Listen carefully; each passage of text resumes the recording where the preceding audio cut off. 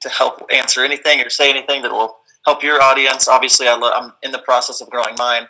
You know, my ultimate goal is to connect with people and help them grow their small businesses. I love the idea of people starting something, making something for themselves. So I always think it's cool to meet people of all different, you know, races, religions, ethnicities, everywhere from around the world, and like talk about business and how we can help each other. So I'm always down.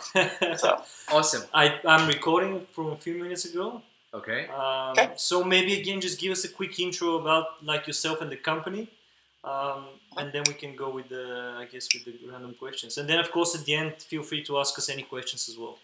But I think we should first open, like officially, at least a little bit for our audience.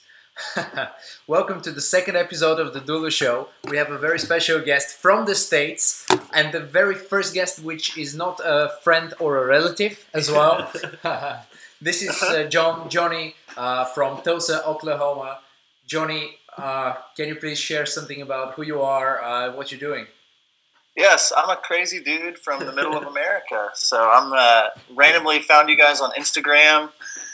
Julian kind of reached out and said, hey, we're filming some stuff. And I said, of course I'll join you for that. I don't know you from anybody else, but of course I'll join you. So I'm a wedding videographer, and, you know, we've grown a business from about $500–600 of revenue to several $1 million in revenue now over the past 10 years. We've got a team of about 12 people now that shoot and edit and work for us. We've got sales team, we've got marketing team, and it's kind of gone from this thing that was a extra bedroom kind of business, you know, a business out of my apartment, extra bedroom, to, you know, 5,000 square feet office space with people getting trained and interns, and really just turning it into something that we're trying to take into a nationwide brand. So that's the basics. Business guy at heart, always loved business, always loved selling things, always ripping off my younger brothers by selling them something for more than it actually costs, things like that. So I'm always, I don't rip people off anymore, but, you know, I've been documenting my journey as I'm growing in my relationships with my business and in my fitness, and that's how I think we kind of connected, documenting journey. So everybody can find me just at Jonny Bunn. There's an underscore at the end on Instagram. Jonny Bunn. Your handle on the screen. Okay, yeah. So everybody can find me there. But yeah, Jonny Bunn is my name. The website, it's all there. Loving for anybody to join and while I'm documenting my journey too. Perfect. As far as we know, we have some viewers and followers in the States, so they might reach out to you. You never know. And they're at that age who might be marrying in a year or two. So yeah, and we're pretty full. I mean, we've got a waiting list about a year long, so we're in a good spot with that company, and that's where I'm now finally able to get to what I love the most, which is growing the business, copying it and pasting it into other markets, and then really just taking it. And we're like 99% up the mountain, and we're about to tip over and just have a Redeemed Productions as my company in every city in America. So it's coming, and we're pumped about it. Nice. So. That sounds amazing. Are you currently in the office or at home? I'm currently in my office. I can try to. This is just my personal office, but I'm just kind of like just in here. Got a little Taylor Swift calendar. Do you guys know Taylor Swift? Yeah, we do. All right, so enough of that. But anyway, yeah, I've got another 8 or so offices out the door here, but just have a little space here. Try to keep it simple and quiet so I can get stuff done. That's amazing. So when about and this here is my state, Oklahoma, right here. That's what Oklahoma looks like for all you people. And we live like right there. What is it made out of? It looks like a piece of string. It's a piece of wood, and someone made it for me, custom made it with one piece of yarn. And there's nails all the way around it, and it's just one piece of yarn that's been wrapped 1,000 times to form the state. So it's pretty cool. Nice one. Does Oklahoma have access to sea? No. Does it have access to the sea? No, it's right in the middle of America. Right. Yeah, we got a good 8-hour drive to see any more waves, unfortunately. So maybe I have a question. When about did you start documenting? Like at what stage of the business did you start documenting it? So this year is when I really started turning the camera this way, because I have I think 30 cameras that I own. Yeah. I've always pointed them at people instead of at myself. So I realized this year that I was just getting tons of messages, people saying, hey, how do you charge so much for these weddings? And how are you getting these crazy, ridiculous, celebrity weddings and doing, all over the country? What are you doing? And I'd picked up a lot from Gary Vaynerchuk, and about social media and just doing it the right way over time and building relationships. And so people kept asking, and I was like, I'm just going to put things out there. It's like people like, how do you advertise on Facebook? It's like I'd answer that question 10 times a week. So I was like, I'm just going to make a video of how I do it, and I'm going to document that. And then it was like, we're about to go into new cities. I really wish I would have had video footage of myself whenever we were starting the company. I would love to be able to look back, and I just can't. So I wanted to be able to look back. It's kind of selfish, but I just wanted to be able to look back. I'm not trying to necessarily make money doing it. I'm sure that that's just my nature. I'll end up making money somehow, but it's more just for me and for my kids to see what I did to help change our family tree. So that's pretty neat. And why did you decide to start documenting this year particularly? Is that related to your business goals, or is it just something that, as you said, you heard Gary speaking about it and you decided to try it, or is it is it tied to a business goal basically?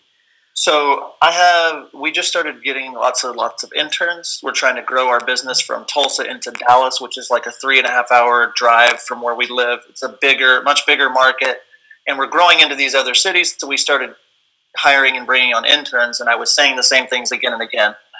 So I wanted to start documenting how I did what I did for them, so I didn't have to continually teach them one at a time. But then just looking at like my life in general, there were so many people that were wanting to know what I was doing and how I was doing it, that I thought, wow, if I just bring somebody to film me at a wedding or someone to film me as I'm traveling, I'm going to show them what I'm doing. I'm noticing a lot of people that are like, wow, you're so lucky. Your company's making millions of dollars. You're lucky. You got, lucky on that. I'm like, no. I've been working like 18-hour days for a decade. That's not luck. So it's mainly to show people what it really takes to do this, and then to maybe rub it in a couple people's faces that I'm working harder than them. So do you have just a little bit of that. No, it's like 1% that. Yeah. Do you have a set frequency that you're doing it, or just as when you feel like something's worth documenting, you do it? So every day I'm recording like my fitness journey, which I'll talk about here in a second, and then I have a guy that works for me that comes and films behind the scenes things for me once or twice a week if I'm going to be doing something worth filming. So instead of, the Gary V approach, just having somebody follow me 24 hours a day, 7 days a week, Chris, my guy, I'll be like, hey, I'm filming these 2 cool weddings coming up this weekend. Come follow me as I do this. And so my main focus right now is to show other wedding videographers kind of what I'm doing, how I treat the clients during the day, and then hopefully branching out to like that, building a platform for me to help influence, other businesses and stuff, because it translates to every business, So it's like, if you're willing to work harder than most people, you're going to beat them most of the time. So on the fitness side of things, I do film myself every single day. I've been a CrossFitter for 9 years and we've been in great shape. And over the last couple of years, I had some injuries and gained like 40 pounds. I wasn't fat, but I was just starting to get really poofy. And I decided, hey, I got to draw a line in the sand. And so I did. And in January, I weighed like 215 pounds, which I don't, again, you guys don't do pounds, right? Yeah, no I pounds? think it's that, yeah. It's about half. Quite aware, yeah. Yeah. Okay, so I was getting poofy. Anyway, so since January, I've dropped about 25 pounds. So been filming myself every day and kind of putting out just a weekly fitness, blog kind of. So I didn't start showing episodes of that until about 8 or 9 weeks into working out. So I'm not a fan of like just showing people day one. I want, especially on fitness or something where it's like I'm building towards something. Nobody cares about day one. They care about like day 90 or day 120. So I'm like in my 6th month now of eating clean, exercising, and just slowly down in the 180 pound range from the 210. So it's like getting closer to 30 pounds of lost weight. So again, I think that correlates a ton to like your business. And if you're not able to get your fitness in place, you're not able to get your your work life in place. So it just all correlates. So I wanted to show people, hey, I'm getting up at 4:50 in the morning to go work out, and then I work for 12 hours. Then I work, and just to show people, hey, here's actually what it takes to do what I'm doing. So yeah, that sounds amazing. You have 2 early risers here as well, at the same time. I'm quite jealous of the 24/7 gyms that you guys have, because in Amsterdam the earliest they open is 7, so I'm kind of late to work when I go to the gym, so I have to wait until 7 and then go to the gym. Yeah, that's a bummer. Maybe. That sounds like a good business idea for somebody out there. I think in Bulgaria there are more 24/7 gyms than in the Netherlands, actually. Do you guys have CrossFit, or do you know of what CrossFit is? Okay. Yeah, we do. I think it's becoming as well something that's kind of picking up speed here as well. Cool. Yeah, just kind of full body workouts every day and tricking your muscles and flipping tires and doing pull-ups and all kinds of random stuff. So. Are you doing CrossFit at the moment, or you switch to a different training regime? Yeah, I work out 5 times a week at the CrossFit gym at 5:30 in the morning. So. And are those gyms that are specially certified for CrossFit, or is it just a normal gym that you go to and you have all these other things that you do?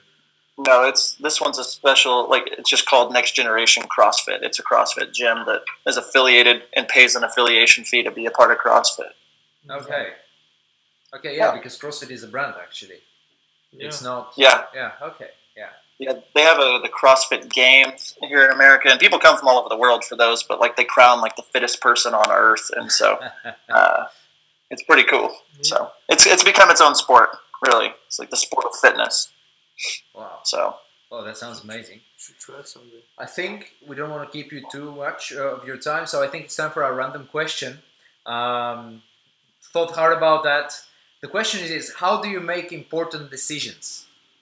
How do you take those important decisions? How do I make important decisions? Yes. For the most part, I ask my wife. No, I'm just kidding.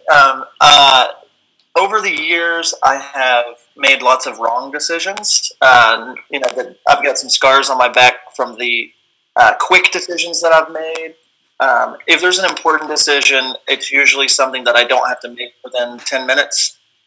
I usually have time to think about it for a few days, and my natural thing that I do is just make a decision, let's go. I'm the guy that just wants to go. But I have a team of people around me that I kind of lay out, hey, we got this decision to make. Do we want to open up new offices? Do we want to, and I'll just lay out the idea and kind of get feedback from everybody, sleep on it for a while, and then usually I'll have a pretty clear answer of what my decision is. I think that we feel forced into making decisions most of the time, but 99% of our decisions, to me, it seems like you can just take a deep breath, wait for a second, sleep, get a good night's sleep, figure it out, and then talk to the people that are close to you that understand your business or understand whatever decision you have to make. And so I just have a good group of guys around me. I've got my wife. I've got people that I trust that, we've had some really important decisions to make recently, and that's exactly what I did. I just went to all of them and said, here's the scenario. What do you guys think? And every one of them have their own feedback, and then I can take that and use some intuition to say, this is the right decision for me. And that's saved me a ton. So. Do you also follow kind of the speed over perfection approach? Because that's something that helped us a lot during the whole process. Say it again, I'm sorry. Do you follow the philosophy of kind of doing things faster rather than doing them perfect? Yes, 100%. Nobody really cares to watch a vlog of, when I went to Montana 3 months ago, or went to another, state. They want to see it now. And I think that the more real that you can come across, especially since we're doing video blogs and things like that. This morning I was on the way to work and I have a little mount in my car to have my phone. A lot of my videos are just on my phone.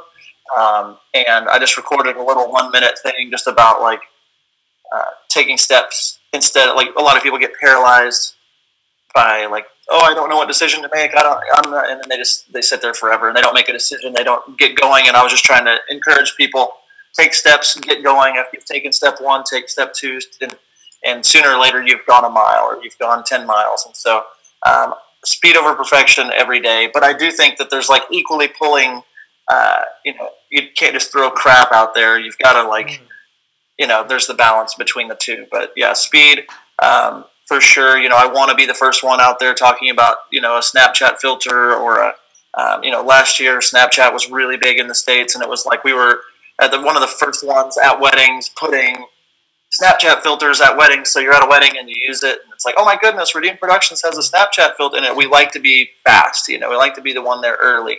And we've made lots of money by being the first one, the fastest one, even though it wasn't like perfect. And in my industry with wedding videos, they're crazy now, and especially in the States. Like, I mean, there's so many toys that you can have for your cameras to make, you know, drones and all this stuff, you know, that's out there. And there's so many people that are better than me at shooting and editing weddings, but they spend months making the video absolutely perfect instead of making it awesome. So I go back and forth. You know, I do things in a way that I feel like is excellent, but there's like, you know, perfect, and then there's perfect plus, and I don't try to do perfect plus. So. And do you go to when you film a wedding? Do you go with the whole team, or you have a small group of people that go there? We have video and photo options for people. So like, there's usually 2 video, 2 photo, and an assistant. So there's usually 5 of us. And so if I'm traveling somewhere, like this weekend, we're here in Oklahoma.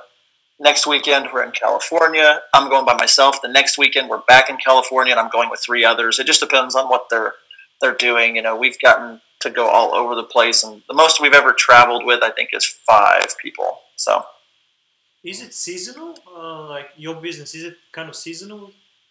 It is in Oklahoma, because in Oklahoma, winter gets really cold, you know, and so lots of freezing ice. Kind of nobody wants to get married outside. We started doing marketing in Southern California, you know, Los Angeles, those kinds of areas where it's warm all year round. It's in this, you know, 70 degrees Fahrenheit, just perfect weather all year round. So we started doing marketing there, and a lot of our weddings in the winter time, it's, you know, where it's really cold here in Oklahoma, we're booking lots of weddings out on the West Coast. And so, you know, you get all these beautiful weddings with beautiful weather in the cold months in Oklahoma. So I can get out of this cold weather and go spend some tropical palm trees and beaches kind of weather. So it really depends. You know, some people, it used to be seasonal, but now people are getting married every weekend. And so it's really not, it's never like really slow, except for maybe January, February. People are just like, it's too cold. So where can people find more about your company and your services? Yep. So the new thing that I'm doing, you know, for Johnny Bunn, which is me, my personal brand that I'm working on and documenting, johnnybunn.com. On Facebook, it's facebook.com/JohnnyBunnBlog. And then Instagram is at Johnny Bunn with an underscore at the end. So I'm still trying to message the guy that owns Johnny Bunn that hasn't posted in like 2 years. He's not responding. So for there on Instagram, you know, the fastest place that I'm posting things are Facebook and Instagram right now. So those are great places for that. And then my wedding video company is called Redeemed Productions. And so Instagram is at Redeemed Productions. And then our website's redeemedproductions.com. So. Perfect. Well, I think... Yeah, I'm sure we can talk a lot more about business, but yeah, we can maybe do a second round. If you have any questions for us as well, we're up for answering absolutely everything. Yeah, let me think here what questions I have for you guys. So you guys have been documenting for how long now? About 2.5 months, maybe? Something like that. Yeah. Okay, cool.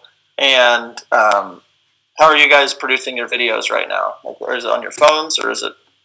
Yeah, it's basically the phones. It's the phone. And then we kind of learn to edit, both of us. So if we're both at different places, someone can shoot something and edit it and post it. Yep. So it was. And is the company just you two right now? Yeah. Yeah. And are you guys doing other jobs besides this one right now? Yeah, Yep. Full time as well. We're both programmers, so we work at different companies, but that's our day job. So Yep. we're coding during the day, and then evenings, mornings, and then the weekend is fully kind of committed to running that's awesome. doing it. And coding has been actually very helpful in us learning to edit and to film as well, because we pretty much learned on our own. And we knew that you can just use YouTube or something else, find a tutorial. The software is super accessible to use it, and it takes you about 1 weekend to get the hangs of Premiere or even iMovie, which is free on the Mac. So there's really like there's 100% truth in the saying that there's like tools are not a limitation anymore. Yeah, and the thing that, like, even, you know, to your point there, you know, you guys just started and started taking steps and figuring it out, and I think so many people are just paralyzed in their business that they're like, well, I want to start a shoe company or I want to do whatever, and it's like, but I don't really know what to do besides get a name for my shoe company and a website. And it's like, okay, that's step one, do that. It's like, oh, now I need some prototypes. Okay, let's Google. I mean, Google exists. It's a beautiful thing. It's amazing. It's amazing, really. It's just crazy what's available. You know, it's like if you want to learn to do anything, you can do anything. And so I think there's just two kinds of people. They're the ones that like have the ideas, and then there's the ones that execute the ideas. Yeah. And so it's cool to see other people just get out there and hustling. I'm excited to see where your company goes. Yeah. Absolutely. And we're gonna definitely follow your company and your journey. I'm already a fan of you. I'm actually a little bit want to come and work for you. Yeah, come on, man. But chose a different path a few months ago. But I'm sure our paths will cross at some point, probably. Yeah, I think company culture is also something that I want to talk about with you, but then maybe let's do it for some other time, because it's really interesting just how one person lays out the foundation for a company culture, and then in the early stage, it's just really fascinating. I'm a huge fan of chatting with people about all that kind of stuff. So you just let me know, and I'd love to chat. Thanks. Cool. All right. Thanks very much, John. Thanks for your time, and good luck with CrossFit videos, Redeem Productions, tornadoes, and all that stuff. Yes, all of those things. We'll stay safe. So keep in touch, and talk next time. Awesome. See you. Sounds good, guys. Day, man. All right, you do the same. Have a good one. Bye.